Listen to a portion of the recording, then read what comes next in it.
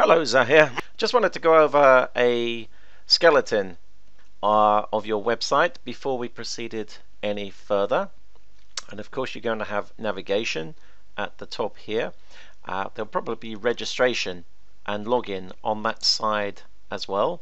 An image, which will be, I guess, a food image or your image of your business. Your logo will go here. And this is a Chinese shop. We just knocked up something to show you what we would do, and you're going to be called whatever your restaurant, DESI Indian house there. Delivery, if there's a delivery fee, or it could be delivery fee under a certain amount. There's a minimum order, which I guess you'll want, and a maximum order, which I guess you won't want. Your opening times each day that you're open from 2. And then as we go through the website, we're going to have the categories of the food. There'll be a menu. I'll drop down to that in a second. You can or cannot have reviews if you want them. And then we have information about your restaurant, which would be your location, and whatever you want to say on that. And then the order for this order. So let's just look over the restaurant information first. It would be the overview, your opening hours, your contact details, and everything to do with that. Reviews, there's nothing in there, but we would just have reviews if we wanted to on that. And then let's just go back to menu now. So people can choose. Oh, we've got it in dollars. Okay, that's going to change to, well, I guess you're going to have Scottish pounds on there, aren't you? Certainly if the referendum goes some people's way and you're independent, you'll have Scottish pounds on there. So we can search for our food. We can go down, we can pan down, or we can choose a category. We might want to choose a chicken category. We might want, you're not doing pizzas, but let's just choose a chicken category. And what we have here is some chicken dishes. 2 pieces of chicken, popcorn, chicken nuggets. I know you're not doing these, but it's just an example for you. So let's say we want a chicken wrap at £3. Click on that, and it comes out here. We've got a pickup fee, which is the delivery fee, which I'll talk about that in a second. Let's have another chicken wrap. Somebody else wants some, so we've got a total in there. I want chicken tikka wrap, and I want a piece of chicken on its own, and I'm really hungry today, so I want a pizza as well, a chicken tandoori pizza. In this area here, you can write whatever you want on here about it, and then there are pages on the website as well, so you can add your pages. Let's go up a little bit. Boop, boop, boop, boop, boop.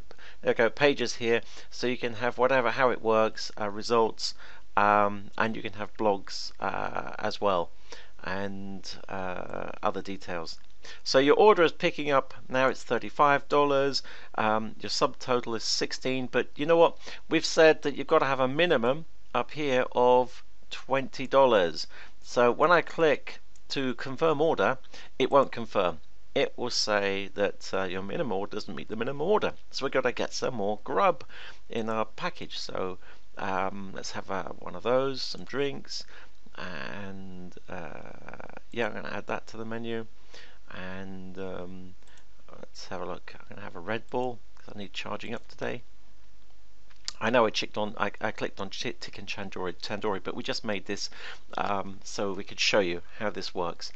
And how have we got? We got a total of 33. So this works on a mobile phone as well. So if I draw this right the way over to like mobile phone size, you will see that everything works on the mobile, and then you'll see right at the bottom will be the shopping cart.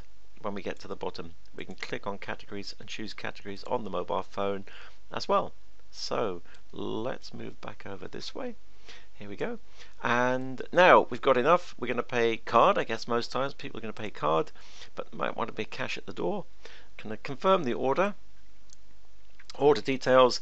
Now of course, if you haven't got an account or a read or order account, we can sign up. We can invent a username, first name, last name, email, click that they're not a robot, create an account, or if they have an account already, log in with previous account details, or even better, they can log in with Facebook, Twitter, and Google Plus, which is great. If they click on that, they'll automatically sign up to people. So there's my order, and once I've signed up, I'm £82 there.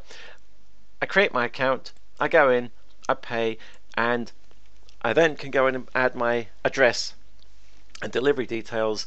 On your side, on your website side, you can send emails on updates to people on when their delivery is left your place and when it's due for delivery. You can also excuse me, and there's a back end for you to control and accept the orders in as well, which is separate to the front end, which is where the clients go. So give me a call and let's run over this so that I can proceed with this a little bit further.